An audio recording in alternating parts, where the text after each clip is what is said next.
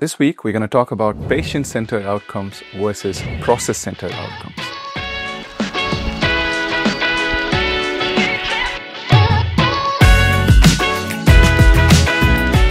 If you're new to the channel, my name's Siju Jacob. I've been a private practitioner for the past 25 years in Bangalore and Dubai.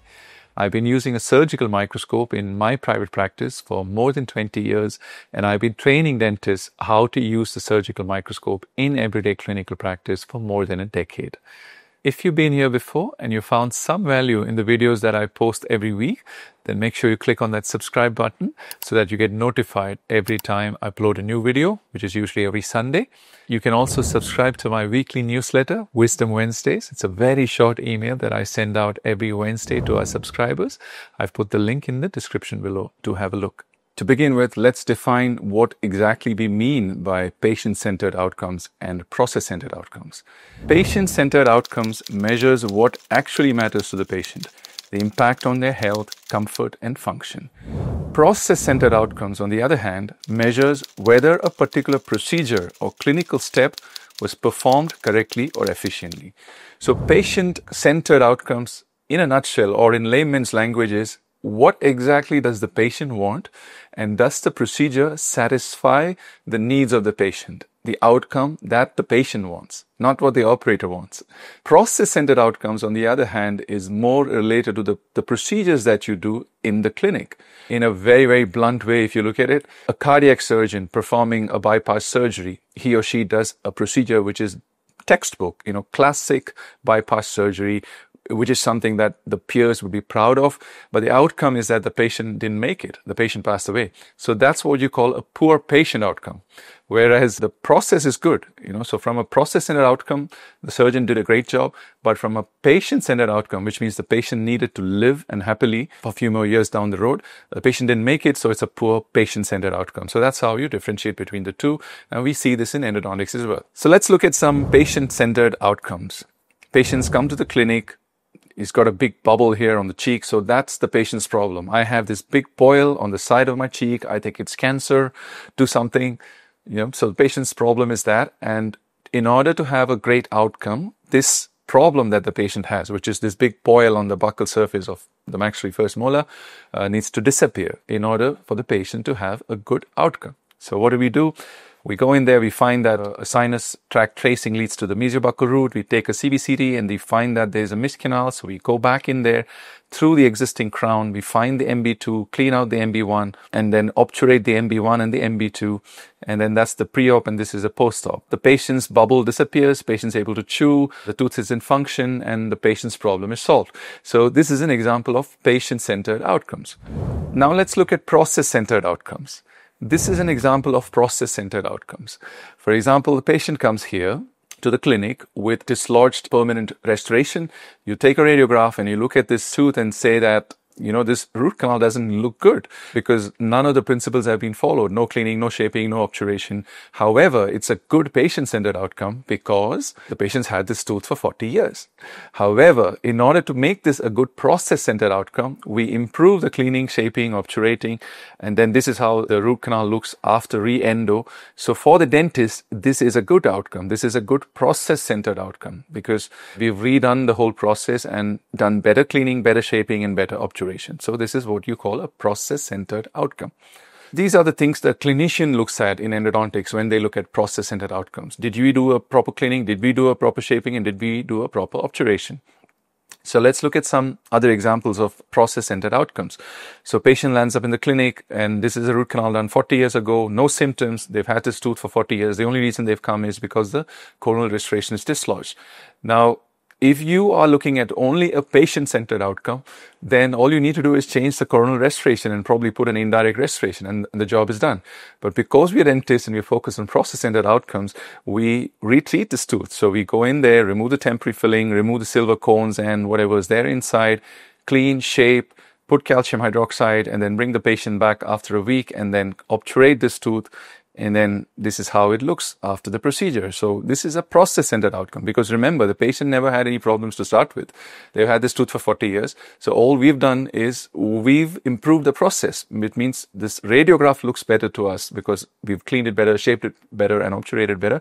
But as far as the patient's concerned, it makes no difference to them because they didn't have any symptoms, and they don't have any symptoms even now after you've done your process-centered outcomes. The only thing they're worried about is, did you put a coronal restoration or not? So once you do that part, that solves the patient-centered outcome. But yeah, so this is an example. Now let's look at a case where both patient-centered outcome and process-centered outcomes go hand in hand. And this is what happens for the majority of endodontic cases. So you have a tooth here, which is endo-treated crown. There's a screw post here, and there's a big lesion. Patients come with a lot of pain and swelling. And so what we do here is we do a standard retreatment endodontics. We disassemble the crown, take out the crown, disassemble the coronal restoration. You can see here that's a metal post. We remove the metal post and then remove all the existing gutta percha, and there's pus discharge from the canal.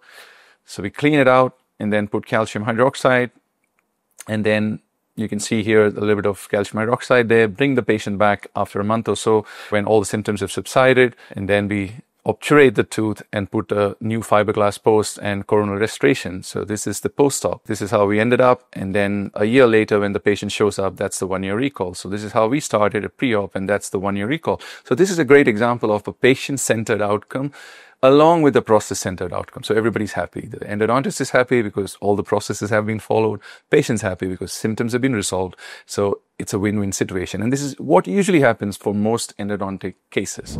Can you have a patient-centered outcome without process-centered outcome? Of course you can. This is a great example. And I've shown you these cases in previous videos as well. And we see this all the time. Patient walks in, root canals done 40 plus years ago, no problem at all. The only reason they've come here is that they have some food impaction because the coronal restoration is dislodged. So all they want you to do is correct this part because that's the only problem they have. Or there's some food impaction because of a loose crown. They don't have any problems endodontically. So what do you do now? Because from a patient-centered outcome, this is good. You know, patient's happy. They don't have any problem. The only problem they have is the coronal restoration. So are you going to solve that problem of the coronal restoration alone? Or are you going to go the whole hog and just do the entire process-centered outcomes along with the patient-centered outcomes? So these are the dilemmas that we all face in everyday clinical practice. So here's another example where patient-centered outcomes often clashes with process-centered outcomes. So here you have a patient where they've come to your practice and the endodontic therapy was done just 3 years ago with newer instruments, rotary NiTi, and then 3 years later the patient comes back with a fracture like this and a sinus tract on the buccal surface. And now you have a look, you take a scan, and then you tell the patient that this tooth needs to be extracted. And then the patient says, "Doc, I did this root canal 50 years ago. How come that's still staying and your new modern one, which you've done with microscopes and the newer instruments, didn't even last for 3 years?" And we don't really have answers for that. So this is an example of a patient-centered outcome, because an endodontist or a general dentist would look at this case and say, "Whoa, what a terrible endo. You know, they've put these silver cones and one silver cone is protruding past the apex. So this is not a good root canal." But the patient would say, "I've had this for 50 years and I'm perfectly fine. And I've had these new fancy looking root canal for just 3 years and it didn't even last 3 years." So from a patient-centered outcome, this is a poor outcome. But from a process-centered outcome, this is a better outcome than this. So sometimes we have these problems and we don't really know how to solve this problem. So in an ideal world, it would always be great if the patient-centered outcome and the process-centered outcomes are matching, they kind of gel together, but very often in clinical practice, this is not the case. So it probably makes sense to have a patient-centered outcome first and then see if you can marry the process to the patient-centered outcome rather than the other way around. Because a lot of us clinicians, we tend to do the opposite. We focus on processes without really emphasizing whether or not those processes benefit the patient or potentially could harm the patient. So we believe in what we call titrated treatment, which is sort of a midway and sometimes not a standard line of treatment. What we mean by titrated treatment is we focus on patient-centered outcome rather than process-centered outcomes. And rather than blindly follow the standard endodontic triad, we use radiographs and CBCT to perform titrated treatment. So we narrow down interventional options for the benefit of the patient. Let me give you some examples. So if you get a tooth like this, in a standard philosophy, we would dismantle this whole tooth. We would take out the crown, we will take out this metal post, and then we would do a retreatment and then look at restoring the whole tooth. But in a titrated treatment, we would take a CBCT and then we would see, is the lesion restricted to just this root? Or is there any lesion at all with these two roots? So if there is no lesion, periapical lesion with these two teeth, then we would probably make an attempt to retain the crown and then just retreat the mesial root. So this is an example of titrated treatment. Let me show you some clinical cases. This is an example where the patient had a crown and an endodontic therapy. The crown's fitting well, but they have some tenderness a few years down the road. So we take a CBCT and we find that there's a missed MB2 canal and that it has a separate portal of exit. So rather than disassembling the entire tooth, because the rest of the teeth and the canals are doing fine, so what we do in this case is we do selective retreatment. We just go in there specifically and then retreat the mesiobuccal canal. So we drain out whatever is there and then obturate that canal alone here. So that's after we obturate it, and then we close the access with a composite core. And this is a post-op. So this is an example of titrated treatment. So we focus on what the patient's problems are, and then we try to solve that problem and do the process which solves that problem, rather than sticking to all the processes that we have learned and just have sort of a cookie cutter recipe for every single patient that walks in. We kind of titrate treatment depending on the need. So this is what we follow in our practice. This is another example where the patient came to the clinic with a recently done endodontic therapy and a crown, and the patient gave a history that the dentist, while performing endodontic therapy, had broken a K-file beyond the apex of this distal root, and now the patient cannot chew. Every time he bites on this tooth, the patient has pain. So again, an example of titrated treatment, because in a classic retreatment, we would dismantle this whole crown, go into all the three canals and do a proper retreatment. But because the problem is only in the distal root, we don't need to touch the mesial root. What we do here is we make a selective access through the distal root, go into the distal canal, remove the distal obturation, find that there's a K-file or H-file there, and then we bypass this on either sides and kind of put two instruments and grasp it, braid it up and take it out. So we remove that broken instrument that way and then re-obturate just the distal canal. So this is the pre-op and that's the post-op with the instrument removed here and the canals obturated. So another example of titrated treatment. So there are many cases like this, which I can show you case after case. Now here's the case where somebody's done a huge cast post and then put a crown. So in a traditional way, if we were to disassemble and redo this whole treatment, then we would have to take out the whole crown and remove the whole cast post. And we don't know whether that's going to result in a good outcome, because many times when you go for invasive retreatments like these, then it might land up in a situation where you have to extract the tooth. So rather than straight away extract the tooth and put an implant, we try to buy some more time by doing titrated treatment. So in this case, I would make a selective access into the mesial root, because we find out from cone beam CT that the problem is with the mesiobuccal canal, or missed MB2 rather. So we make a selective access here, and you can see the cast post there.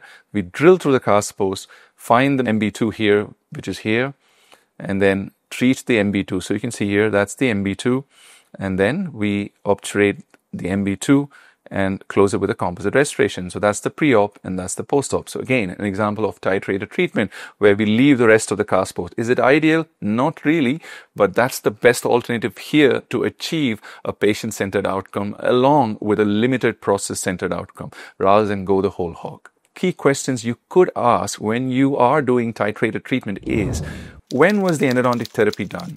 What was the age of the patient?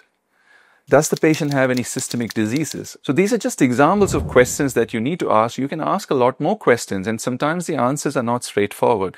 Depending on the specific clinical situation, you might need to titrate your process. That means the amount of treatment that you administer is not standardized. It can vary depending on the clinical situation. Let me give you some examples, okay? Let's say there's a case like this. Now, when you're looking at only process-centered outcomes, you would straight away look at something like this, take a cone beam CT and say, oops, there's a missed root, an entire missed roots, let's go ahead and retreat this. But what if you ask some questions? Questions like, when was the endodontic therapy done? And if the patient says, endodontic therapy was done 50 years ago, then you'd have to think, because if something was done 50 years ago, and the only problem is the coronal restoration, there is absolutely no lesion here, then why on earth are you going to redo this? Because if something hasn't troubled the patient for 50 years, it's probably unlikely that it's going to trouble them in the next 5 years. So you probably do more harm treating this than leaving it alone. So it's not as straightforward as we think it is, right? But on the other hand, if the patient says the endodontic therapy was just done a year ago, then yes, we might think of redoing it. Second question, what's the age of the patient? If the patient says, I'm 25 years old or 30 years old, we would redo it because the patient still has another 30 or 40 years to go. But if the patient says, I'm 90 years old, then yeah, we might hesitate, because if the patient's 90 years old and the root canal was done, say, 20 years back, then we'll say, it's not bothered them all this while, so why not leave it alone? So this is how you make these decisions. And in this case, if the patient is young, or if the patient's endo was done recently and there is a reason, we might actually go ahead and retreat it, which is what we did in this case. We found the missed canal, obturated that canal, and then this is the post-op of how it looks. So this is an example of titrated treatment, and sometimes the amount of titrated treatment can vary depending on the questions that you ask. So this is what we mean by titrated treatment. Here's another example. Now, this is a dentist, a retired dentist, 85 years old. His son is a dentist, so he bought his dad, and his dad has a problem. There was a sinus tract associated with the second molar, and this is how it looked. On buccally, there was pus discharge here. We took a cone beam CT, and we found out the problem was with the distal canal. There was a missed distal canal. So what we did in his case is, again, after discussion, because he's a dentist, he understands, his son is a dentist, so we went a bit back and forth. So we did something unconventional here. We just treated the distal root. So we just made an access through the existing crown in the distal part. We found there's a missed distal canal. We removed the gutta percha from both these canals, and then we put calcium hydroxide. A week later, a couple of weeks later, he comes back, the sinus tracts heal. So we remove the calcium hydroxide and obturate the distal canal. And then that's how the patient went back.